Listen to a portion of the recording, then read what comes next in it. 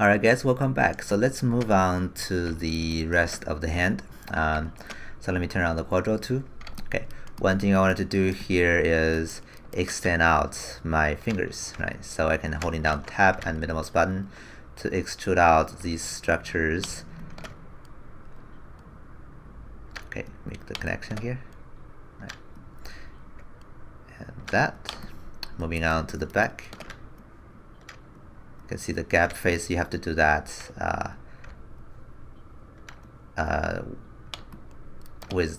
you can only just extrude that out, and then you have to extrude out the surroundings. Okay, because that's not considered to be a consistent loop, so you have to drag that out itself. But anyway, after that, what we can do is we can actually do some little trick here in the connection part, because we have a lot of lines going downwards, including this gap especially. Like we have these three gaps, and they're taking a lot of lines going downwards. So I'm gonna say let's eliminate that. I'm gonna merge the end together for the gap. Okay, for this loop for this loop that represent the gap between those two fingers, right? I'm gonna merge those together. Now this is what I get. Okay, now I got some triangles. To fix that, I'm gonna show you a modeling tool to do that. Holding down right mouse button, go to object mode, and we can hit the Q button and Control 1 to isolate this. Okay, now holding down shift and right mouse button, go to multi-cut. Okay, now let's start from the bottom of this triangle here. Okay, now let's go across the middle part. Okay, and then now you can see we're meeting the bottom of the other triangle on the other side, and let's drop down a dot in the middle of that triangle and connect it to the other side of this triangle, and keep going across the finger and all the way around, and we meet the triangle we started with again, right? Let's go to the middle of that triangle and then go to the very end, the very beginning. Okay, go back to where we started, and you can see it's gonna automatically snap there. Okay, and you hit enter to finish that. Okay, now let's start with the center of this triangle again and go across the next finger. You can see another triangle, right? When you see a triangle, go to the middle and go to the next edge, and you just keep going until you meet another triangle, and you go to the center and go wrap around, and you can see another triangle, and just finish it there and hit enter. Okay. Now you can keep going from the triangle here and just keep going to another triangle, go to the center, change direction, going downwards now, and going to the center again, wrap around, go backwards. Now you get to the another triangle, right? And hit the enter button and keep going until you have finished all the triangles. This is actually the last one, so this is not gonna take a lot of time if you just follow the rule and hit enter. Alright, now when that is done, you can see we're creating some quads, and we have one more line in the middle to make the gap more flexible, so that's actually pretty good. Now let's go to the object mode, right, and go to quad draw 2 again, and then we can smooth that out. Alright, I hope that's not too confusing. Okay, and when that is done, then let's figure out one more thing, which is the center of this finger here. This one, you can see it does go through all the fingers, and I want that to be true for the thumb also, so let me go ahead and do that. Okay. Alright, so this keep going to the thumb, and then I can also make the thumb work really quickly.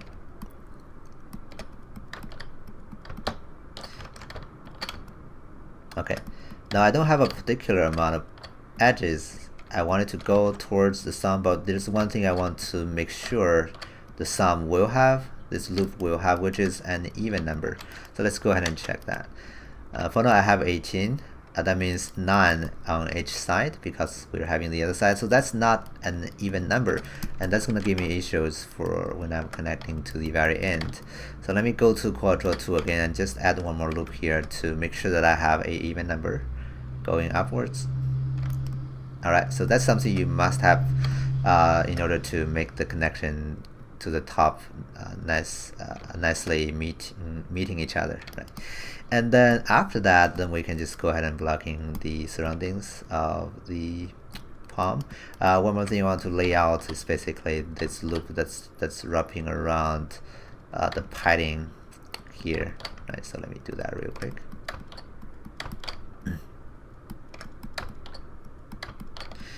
All right, let's keep going until we got to here. Okay. Oh, there's one thing I don't quite like about this structure. I want this guy to be connected to here instead. Okay. Now there's a subtlety here because I kind of have the pole over here, right? And I want the pole to be having the same, connected to the same up and down directions. So instead of going here, I want it to go up. Okay. And that gives me the opportunity to have all these guys, you know, just wrap around what's happening here in the middle.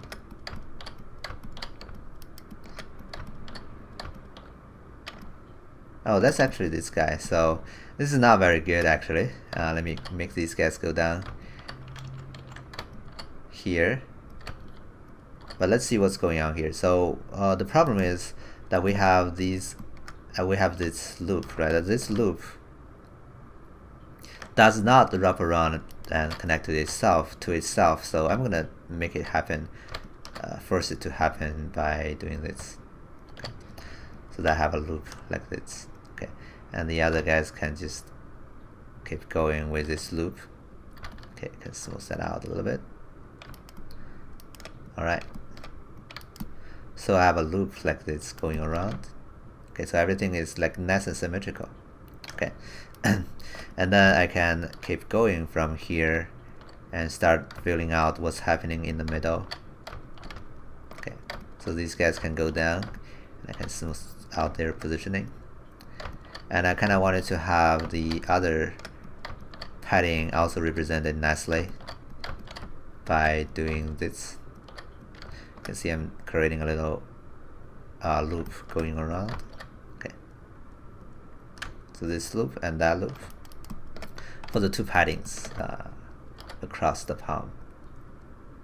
Okay. All right. Now when I look at it, I'm thinking maybe those lines are shifting towards that direction too much.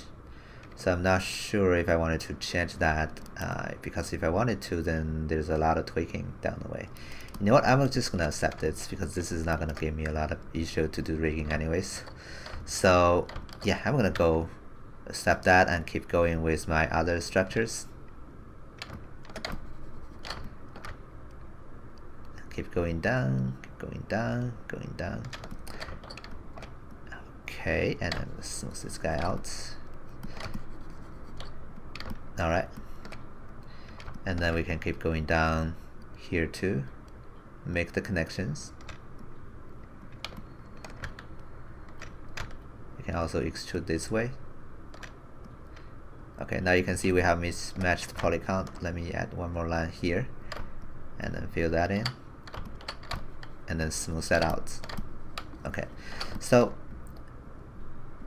now let's figure out this middle part. Again, I have already determined how many lines I go towards the sun, but that can be changed.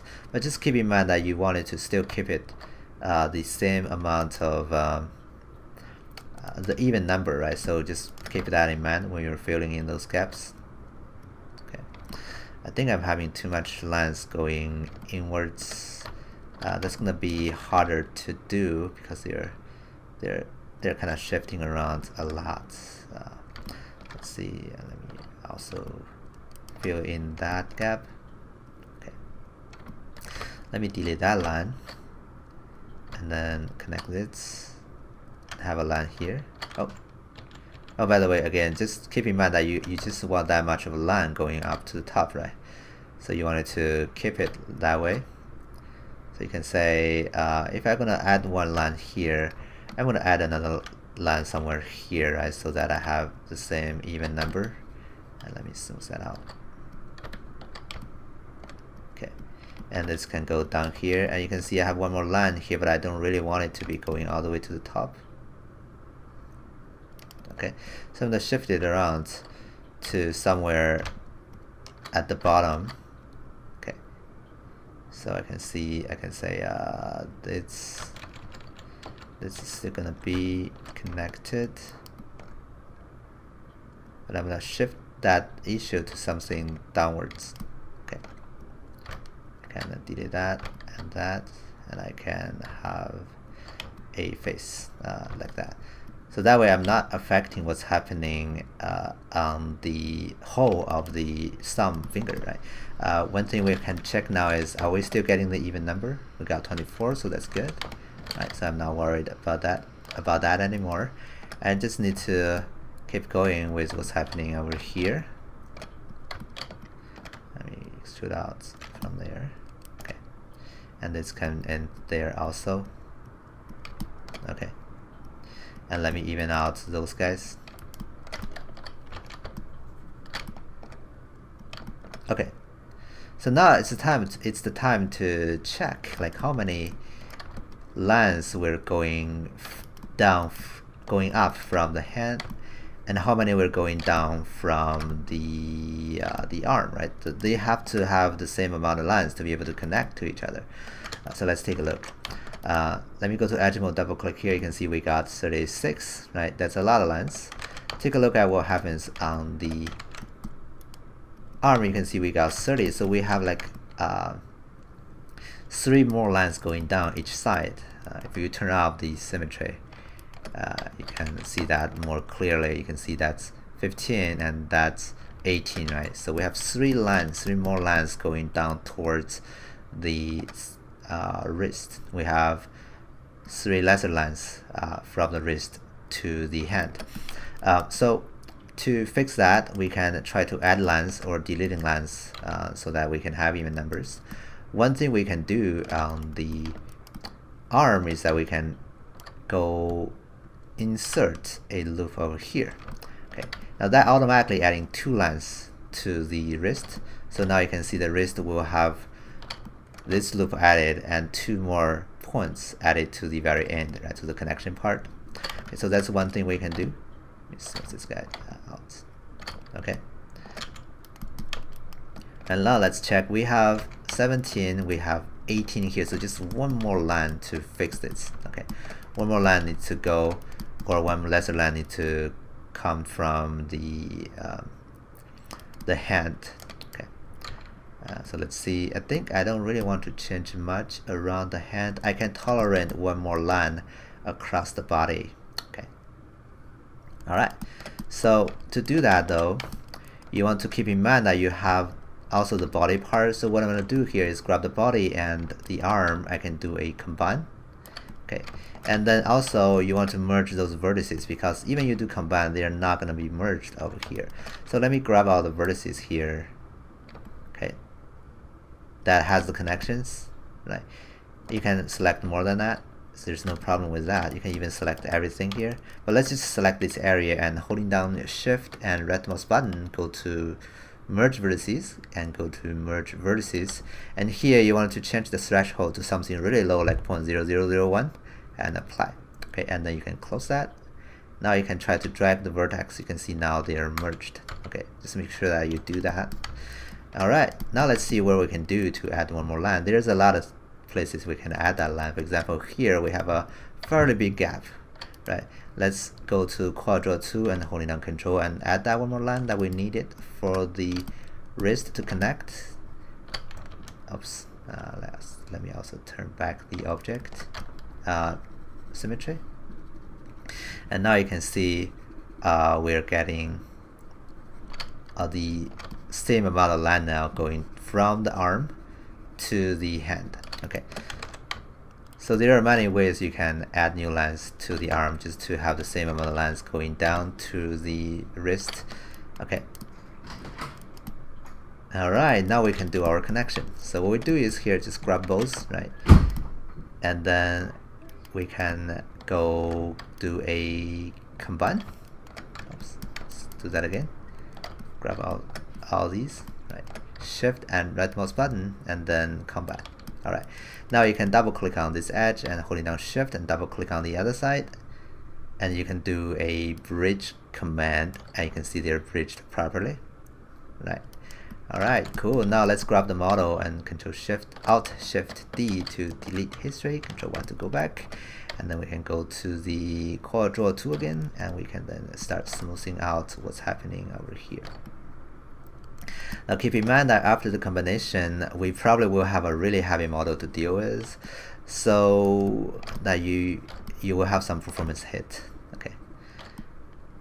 Right. So let me smooth that out and add 2 more edge loop in the middle, and then smooth that out. Smooth this area out just a little bit more. Those lines are added to support the bending of the wrist. Okay. Alright. Cool. So after that, I know that the time is getting really long, but let's just finish the rest, right? We just need to finish the thumb finger. So let me do that real quick. I can holding down tab and drag it out all the way to maybe just to this segment over here, right? And let's drag this guy back, this guy back.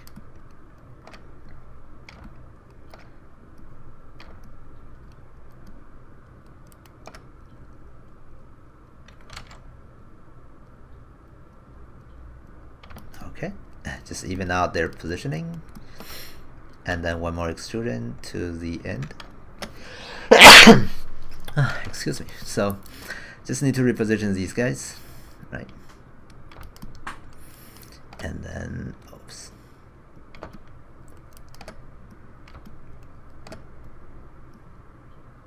Make them nice and even. Right, we're almost there.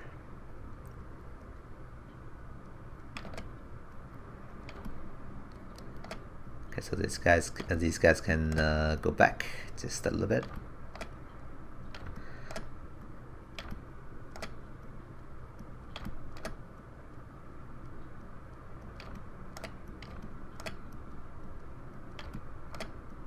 Okay, now there's one thing I want to find out, which is where this middle line is. This middle line goes across its entire hand, right? So this line. So what I can do is I can extrude out from there, and then I think that's, I'm not sure where is the counterpart yet, but I can try something. Let's see. So maybe it's gonna be this one. I can of course try to count it and see how many lines should be, what lines should be on the other side, but I'm just gonna risk it and try to see if that's gonna be the one. Okay. Alright. Let me add one more loop here in the middle. And we can have one more loop here and one more loop here, and we can just fill in the faces. Also do the same thing for the bottom. So again, if they're even number, then it's gonna be okay. If they're not even number, then you're doomed. You have to then figure out how do you add that extra line to make them even, or deleting a line if that's also possible. Oops.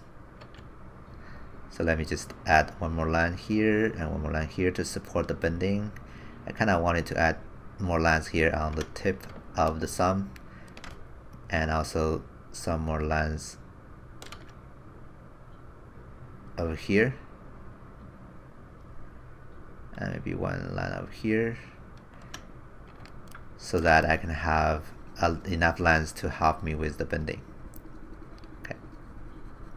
Alright, and then just some minor smoothing, and then we got everything we need for the topology. Okay. So I hope the topology part is not like too challenging for you, but it could be, especially for beginners. For experienced modelers, this may be something that is just something out of memory already. You don't have to think too much when you're doing this. Okay, but I still encourage you to try to enhance your topology, right?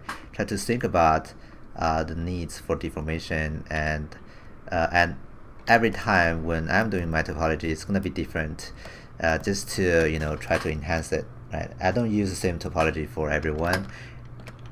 And especially when I'm doing something completely different, like an alien with very different shapes, I could end up with a very different topology. So it's always good to practice with topology if you have time.